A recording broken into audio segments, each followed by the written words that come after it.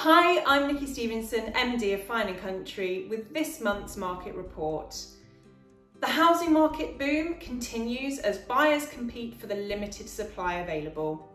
House prices continue to accelerate, with just over a third of properties selling for more than the original asking price. The nationwide house price index reported further acceleration in annual house price growth in May 2021 to 10.9%, the highest level recorded since August 2014.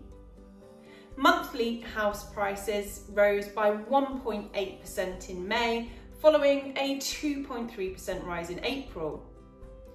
According to the ONS House Price Index, Yorkshire and the Humber has seen the largest annual increase in prices at 14%. This is followed by the North East at 13.7% and the North West with 12.8% growth. House prices continue to increase as housing market demand outweighs supply, putting upward pressure on prices. In April, 32% of properties sold for more than the original asking price. Demand continues to skyrocket, with the housing boom not letting up anytime soon. Rightmove reported that the housing market demand is 52% higher in April 2021 compared to April 2019. Despite increased demand, stock is still low, with Zoopla reporting a 21% decline in the year to mid-May compared to the 2020 average. The supply shortage is particularly noticeable for family homes with 3 or more bedrooms. Available stock for sale in April 2021 was down by an average of 50% compared to the same period in 2019. In contrast, properties with 2 bedrooms or fewer have availability down by 24%. The outlook for the property market remains positive. Housing market momentum has been maintained following the original stamp duty deadline in March 2021, which caused a huge spike in transactions. According to HMRC, an estimated 117,860 transactions completed in April 2021, 21% higher than the April 2014-19 average.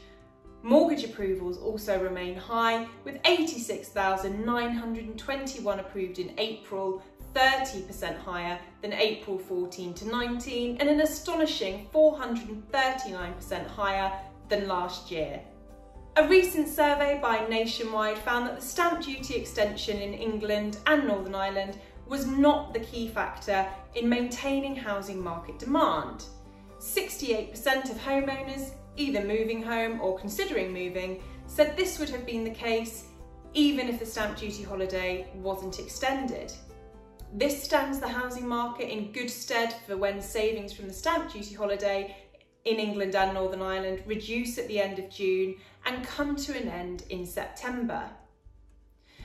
So what does the future hold for the market? According to Zoopla, the high level of housing market demand in 2021 has led to £149 billion worth of homes sold subject to contract in the first 15 weeks of the year. With restrictions easing and foreign summer holidays likely to be off the cards, housing market demand is likely to remain high over the summer. Zoopla estimate total sales completions this year will be 1.52 million, making 2021 one of the busiest sales markets since the global financial crisis and one of the top 10 most active years since 1959.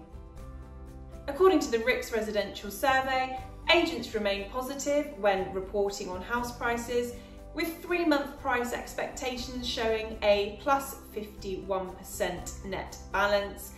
Agents foresee upwards pressures on prices remaining firm over the next 12 months, with the latest net balance standing at plus 68%.